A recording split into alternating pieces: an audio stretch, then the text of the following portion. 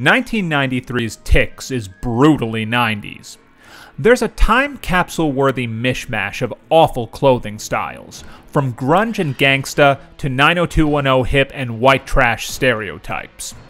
A racial cornucopia of troubled teens get dragged out to the woods by Tom Hanks' former bosom buddy Peter Scolari and have to do battle with huge, mutated ticks.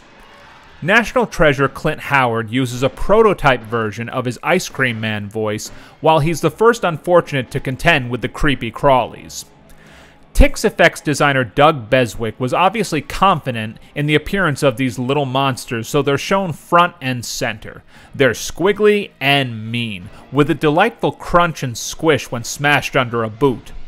The bloody wounds caused by the ticks are also nice and gory, thanks to the legendary effects group K&B working the second unit crew.